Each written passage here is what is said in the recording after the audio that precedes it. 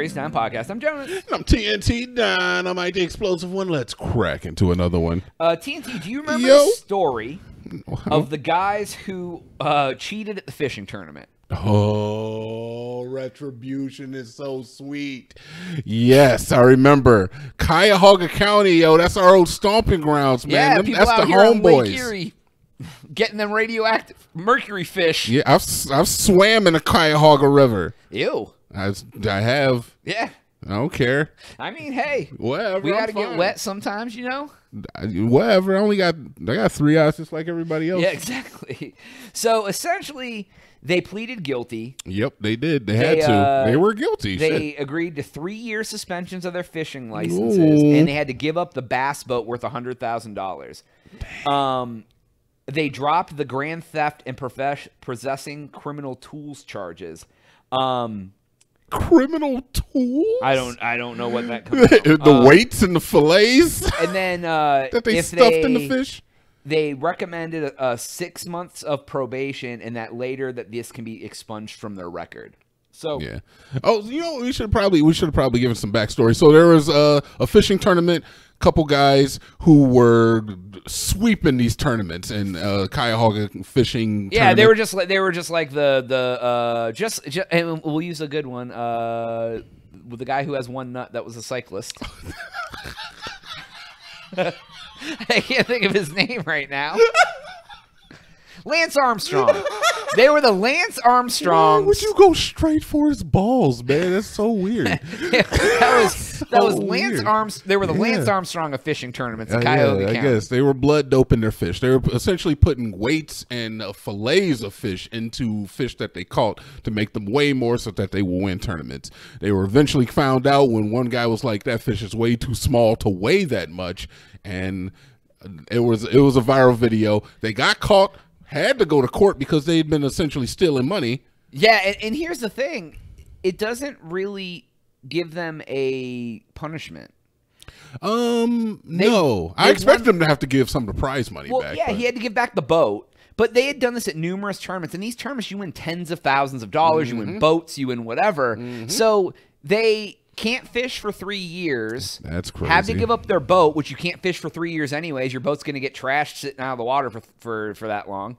And then you can't fish. Yeah, yeah. So you can't fish. You can't fish. Yeah. No. Right, and you can still go to somebody's pond and fish on private property. Ooh, don't let them catch you fishing. Right, exactly. Like. You're like in your bathroom in a bathtub. Yeah, he's like, honey, I got the bass in there. Just fill them up.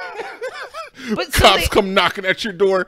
It's like when they we know you're fishing in there. It's like when they have like people in the banking or like hedge funds. They do these things. They're like, hey, they've made billions of dollars. Like, we're gonna fine you $2.8 million, and you're like, thanks. Yeah, I know. Like right? it becomes a cost of doing business. These guys didn't learn anything.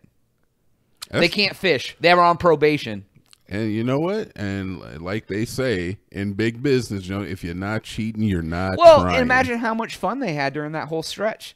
They were Mr. Big D walking around. Everyone was like, man, Joe and Timmy out here rushing tournaments. What they doing? And they're like, everyone's like, shoulder, you know. And here's the big thing, house, the big boat, the big fish. But here's what's kind of like, my side of that is, so yeah, you're getting all that. People are like, man, these guys are killing it. But like, you know, the whole time you're a fraud. Like, how can you like stand in front of everyone and be out there talking about how good you are when you know 100% you're a fraud? Yeah. You see, the thing is that I could definitely accept the fame and the money and the accolades if I were like a fraud. But putting the personality behind it to be like, I'm the best that's some weird energy. I don't know if I would be. Is that like a sociopath? Like a little bit. It's like you have a problem. A little bit. Like being able to like go out there and just pretend.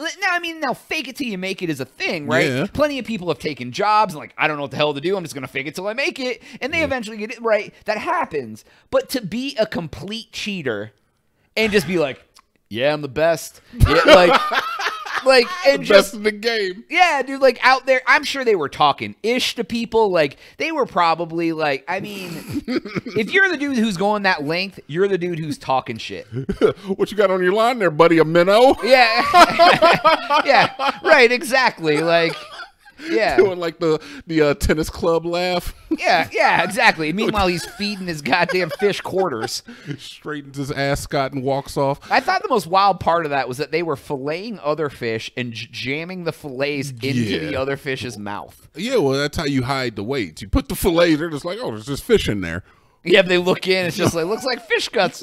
Oh, it's a cod fillet inside this bass. Yeah. It's like, there's just like a tail of a fish fillet coming out of his mouth. He's like... That makes you wonder, though, honestly, and it's so sad that this is what, like, literally America is that the fact that you basically have to, behind every great fortune is a great crime. So it's almost like you have to break the law to become rich. You have to put other people down to get to the top. You have to step on the back of your neighbor, your competitor, and sometimes your mentor. And your wife. To achieve, yes, your children. Yeah. I mean, I'll put my kid in public school so I can get more boats. Exactly. You got to step over your neighbor's dying corpse to get $1 million. And his wife's.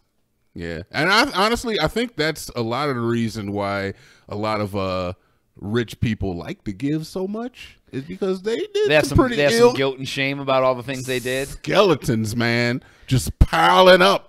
Yeah. Because behind every great fortune is a great crime. Like, yeah, I did this thing and that's what made me successful and I'm a little ashamed about it, but you know what? I made it because of it. Does that make it okay though? No. Can you atone? You can atone through apology, you can atone through works. I don't know. I feel like that's a weird it's almost the same thing as like selling out.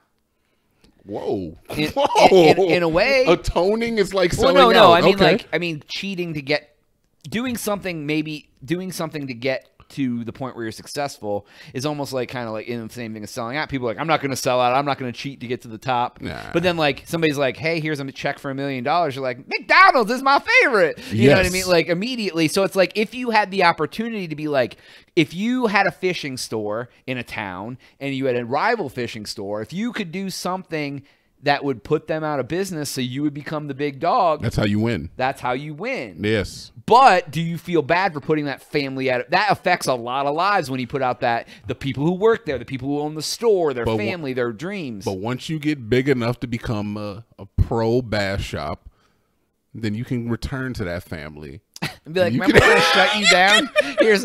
Here's some weights to fluff up your fish in the tourney. You can return to that family you put out of business, Jonas, and get them a brand new BMW. Well, they're dead. The kid's a crackhead.